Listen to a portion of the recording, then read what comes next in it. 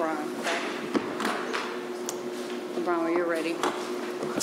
LeBron, just over the course of your playoff career, you've had a lot of players step up in different spots. I wondered what was special about Lonnie Walker tonight, especially in that fourth quarter. I think it's self-explanatory, obviously, how special he was in the fourth quarter. He had 15 of our 27 points.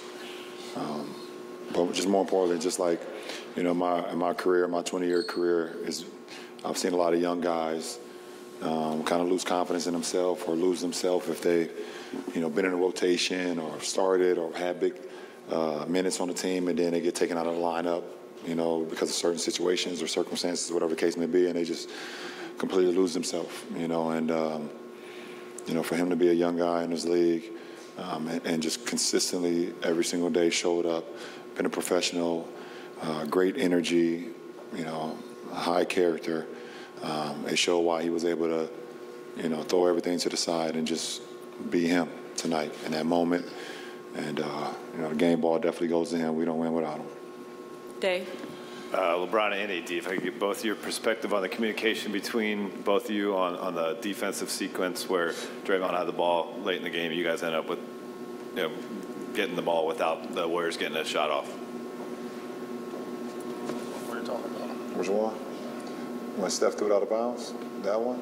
No, Draymond throws it baseline. Oh, yeah. On the steal. On the hammer action. Yeah, they were trying to run the hammer action for Clay. At that point, I think we were switching everything. Just us communicating. When I seen, I think it was Wiggs set the hammer action for Clay.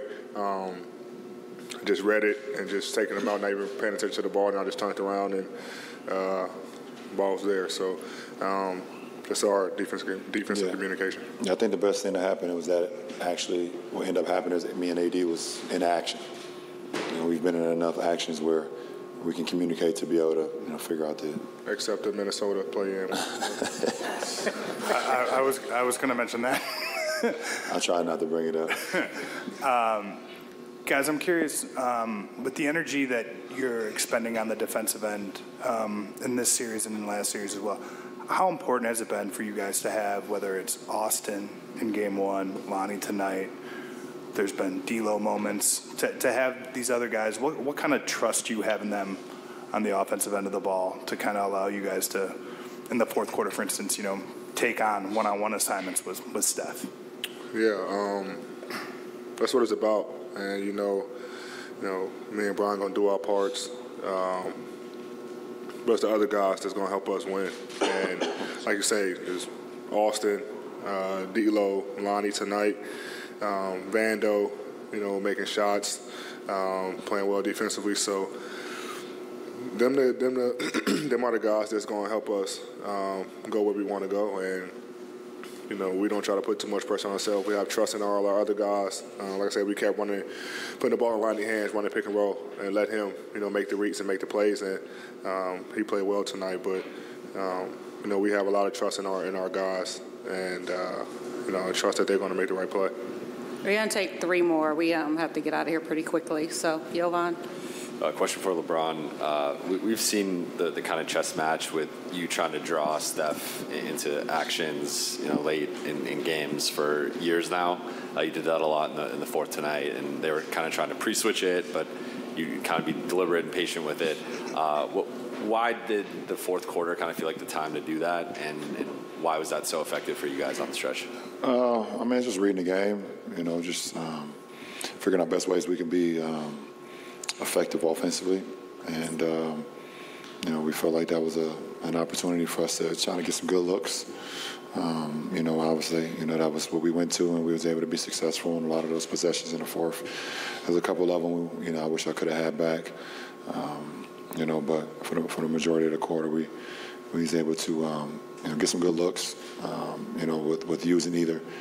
Me handling the ball, with Lonnie setting it, or whoever Steph's man was, or me just setting pick and rolls onto Steph and seeing how they react to that. But, listen, they were doing the same thing to us from the beginning of the game. Steph was literally playing angle pick and roll, targeting guys all night long, and you got to sit down and defend.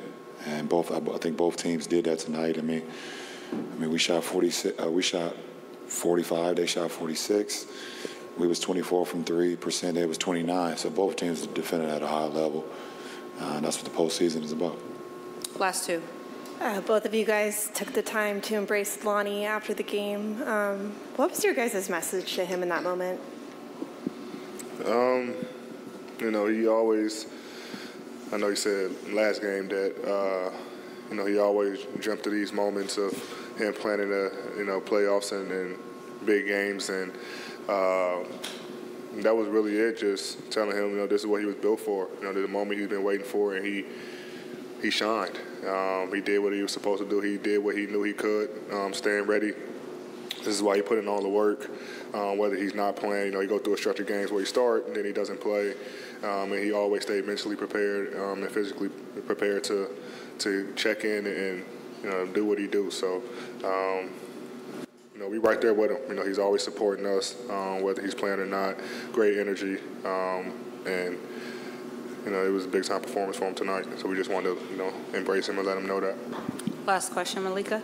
You're both champions. You've both been in this position before where you're going into the hardest game, the elimination game, and it was sweet Lonnie sitting up here saying, well, I hope to be in their shoes one day. We look towards them to sort of set the tone for the rest of us. What are you both communicating from top on down, Amara, to close this out in Golden State?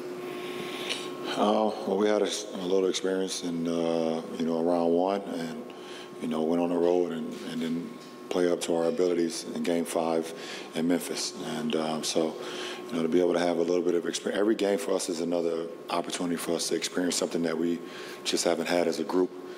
We're a relatively young group. And you look at the teams in the postseason, besides us, you got Phoenix. They added a couple new guys, but their team kind of been assembled for the last few years. Obviously, Denver's been together for years, Miami, New York. We're obviously Golden State. So we're every game for us throughout this postseason has been an opportunity for us to grow and see how we can be better. So tonight was another moment, and whenever we play, I know it's every other day. I don't even know what today is, but whenever Game 5 is, it'll be another opportunity for us to continue to grow as a ball club. And so I think we'll be ready. One thing about when you play Golden State, you don't have an opportunity to relax. You just don't. So I'm not worried about us going in there comfortable. You just can't do it versus Golden State. It's not possible. Sorry.